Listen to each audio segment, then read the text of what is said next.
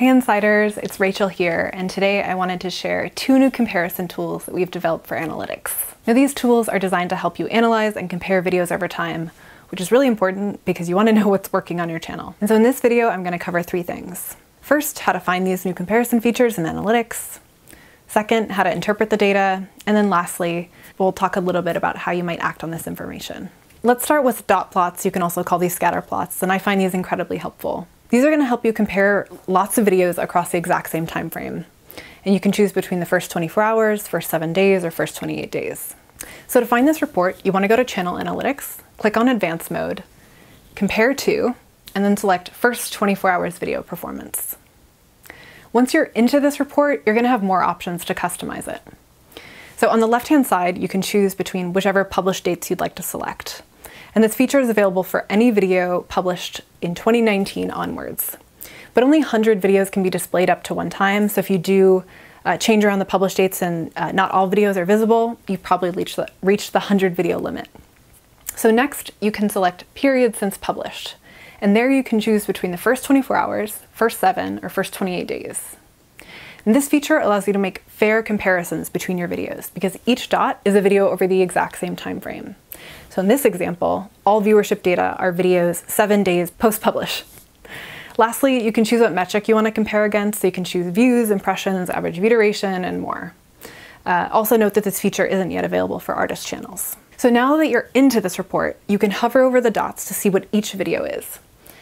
And below this chart, you're going to see 3 categories: top, average, and bottom performing videos. But know that the top and bottom list just represent the top and bottom 5 videos according to whatever metric you've selected, like views.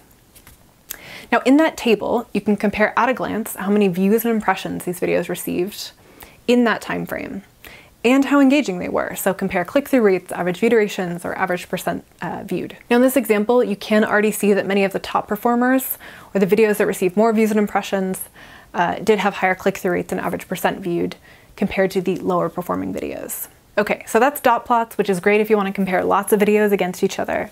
But if you want to compare just 2 videos, know that we've also added a first 24 hours time range that lets you compare early video performance. To get to this report, you can go to the video report, click on the date picker, and what's new here is that first 24 hours option that gives you an overview of how your video did in its first day after release. Know that the reason we added that is not because first 24 hours is of particular importance to our recommendation system. It's not.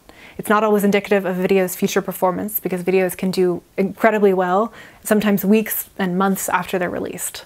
The reason we added it is because this is typically when creators want to compare their video performance. So if you want to compare a video to another similar video, go ahead and click on Advanced Mode and then Compare To. In the example that I'm going to be showing, I'll choose the last video that I made where I answered questions about our recommendation system to another video I made about the algorithm. I can see that my latest video performed the best. It received about 30% more views and had a higher click-through rate and average percent viewed than the previous video I made. That's a pretty good sign. Now, when comparing videos, what I encourage you to think about is what made one or the other more broadly appealing. How can you replicate this success in the future? Lastly, you might be wondering, how should I act on this data? What you really want to do is look for common themes among top and bottom performers. This report is really helpful in identifying content trends on your channel over time. So in this example that I'm looking at, a lot of the top performing videos mention algorithm in the title. So maybe that makes sense because there's a lot of creator demand for information about that topic. So those videos are more broadly appealing. Now when I'm looking at the bottom ones, I notice that 2 of them start with more on or more info. And I also notice that they have lower click-through rates. So maybe that's a sign to change up the title, try something more intuitive. Also in our example, the bottom performers share a similar thumbnail style. It's more text-heavy than some of the newer ones we've been experimenting with on this channel. What I'm recommending is you do the same. Look across your top and bottom performing videos, look for common trends you can spot among them. What you really want to do is ask yourself, what should I make more of and what can I improve on? Okay, that was a pretty quick video. I hope it was helpful. Please let us know in the comments if you have suggestions or ideas about how to improve YouTube analytics even further for all creators. So as always, keep it real.